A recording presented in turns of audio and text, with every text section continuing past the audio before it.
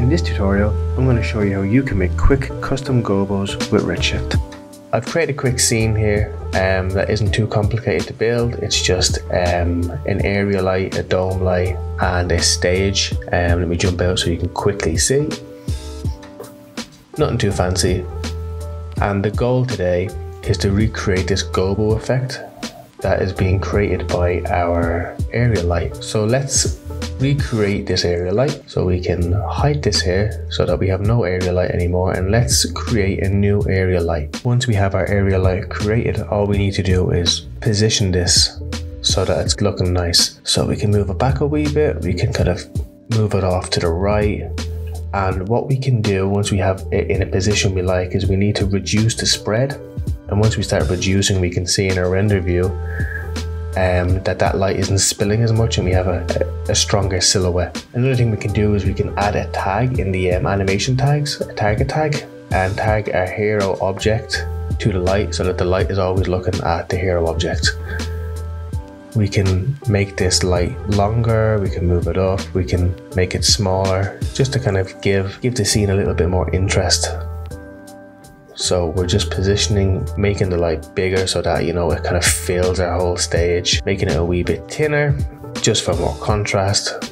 You can do whatever you want here, really, this is up to you. What we can do now is we add a graph. So we click add graph, and then we can double click this now. And what's cool is we can search for a max on noise. And if we connect that max on noise to our light, so we connect it here, we go into general intensity. That max on noise will now be the driver for our gobo.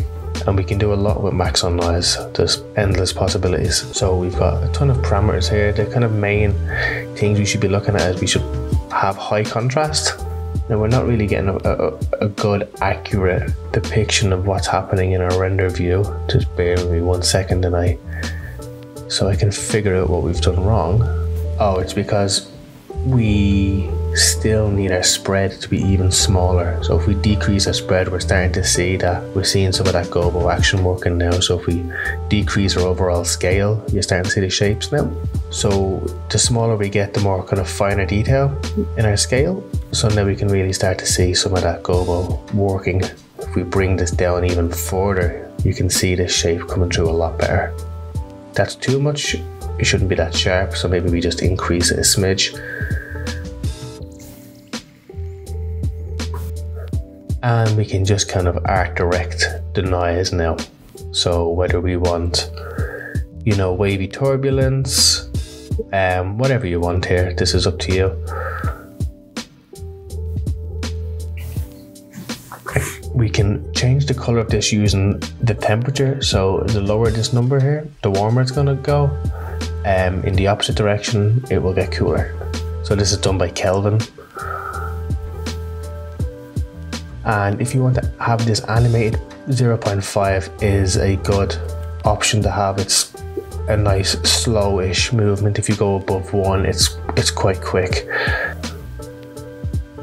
Another thing to look at is global illumination. I think the default one doesn't look too realistic. I usually bump mine up to 3. If you want extra control, you can plug your max on noise into a ramp and kind of help with the contrast or the black and white values. If you want a more contrasted gobo effect, you can plug this in here. And then your ramp goes into your intensity. And now you can really affect the blacks and whites that you've got. So you can drive the blacks and whites from your max on noise directly into your intensity. And that can help you kind of art direct it even further. If you learned anything new from this, or you enjoyed this kind of tutorial, I know this is kind of base level stuff. But yeah, consider subscribing, and I'll catch you in the next one.